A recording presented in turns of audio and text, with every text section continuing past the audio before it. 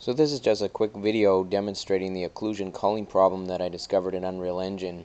Um, Basically what I have here is a modular asset pack, and I have this one block which is perfectly butted up against the edge of this block, and both of these assets are completely snapped to the grid. There is no fractional rounding errors or anything like that, so there's no space between them. They're technically touching each other.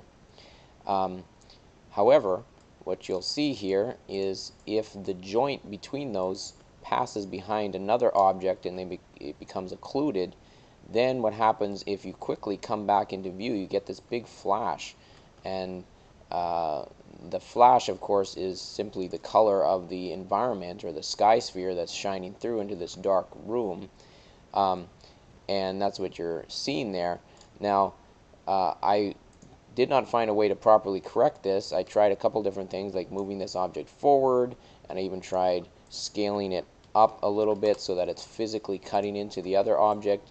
And when you go in the editor here and you try to do that little quick motion test, it looks like it's working. However, if you go into the game and you actually move the camera around quickly, now if I go on the edge of this one, you'll see there's some flashing occurring, large flashing there. And again, that middle object is actually intersecting both the left and the right wall, so there's really no reason for it to be doing that, but it is. So if anyone knows a fix for this, that would be super appreciated. Thanks so much.